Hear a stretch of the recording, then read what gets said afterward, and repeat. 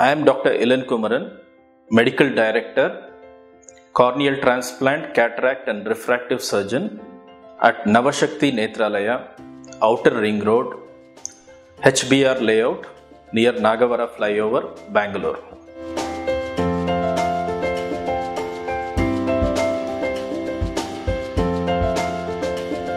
Yes, in one word, Lasik or refractive surgery can be done for post-cataract surgery.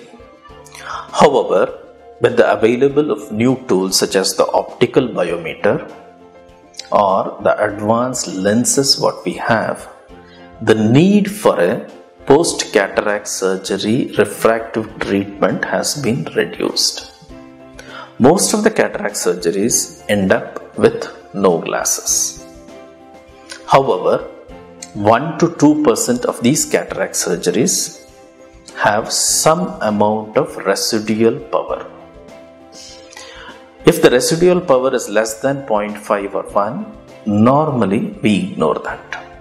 If it is more than that, either glasses has to be given or a refractive surgery needs to be done.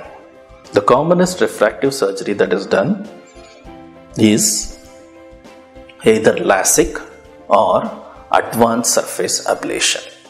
However, remember, not all patients are fit to undergo a Lasik or an advanced surface ablation after cataract surgery.